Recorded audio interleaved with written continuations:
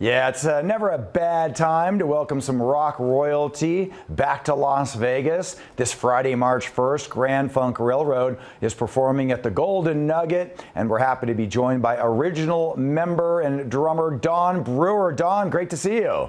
Hey, hi Jason, how you doing? I'm doing great. My producer Darren asked me what song is my favorite from Grand Funk. I immediately texted back and said Bad Time. I love Bad Time. Probably it's I'm probably the minority, but I love that song. Oh, that's one of the great songs. I mean, it came later in our career, and we were looking for hit type material, and Mark came up with that song, and it's a great song. Yeah, absolutely. Now the one that I'm getting a lot of flack for, because I've been singing it all morning, and everyone around me is like, darn it, Jason, you got me hooked on the Locomotion, who I know because I saw the Broadway musical about Carole King, so I know that she wrote it, but you guys really made it popular, and now you're selling, am I correct in 50 years since you guys did Locomotion? 50 years since that song was #1, yes.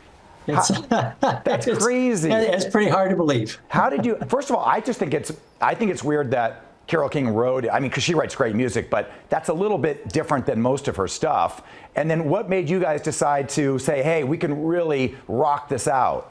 Well, the story was, and we found out the story when we were looking for the lyrics, actually. But we found out she wrote the song, and she had a maid working in her apartment.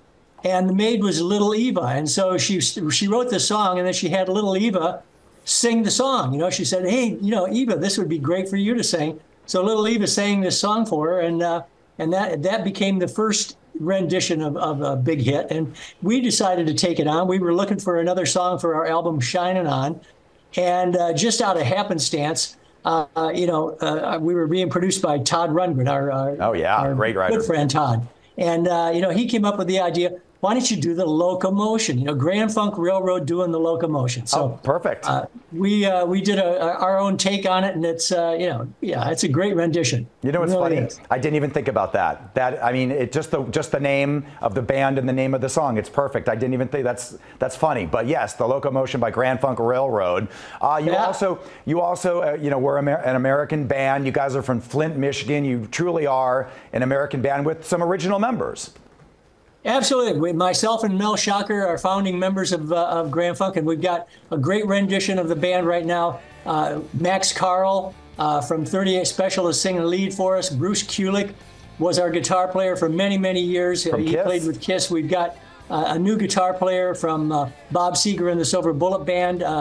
Mark Chatfield is playing with us, and Tim Cashin on keyboards. We've been touring with this band for 20 plus years now, so you guys it's a great band. And to give some love to the Golden Nugget as well. I've seen you there. Every time you guys come, I come, and the Golden Nugget, I feel like, so the Golden Nugget, lately they've been having kind of glam bands. It's not really my genre, but now you guys are kicking off a great month over at the Golden Nugget. I know Tommy James is going to be there, Ambrosia is going to be there. I mean, this is going to be a great month, and you guys are kicking it off on Friday. So we're all excited, and I know you guys are too. Every Friday for the month of March, I think it is. Yeah. It's going to be some good classic rock, yacht rock, the good stuff.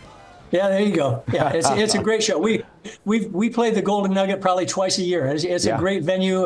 We have a ball. Yeah, for sure. All right, well we'll see you there, and have a blast. All right, great. Thank you, Jason. All right.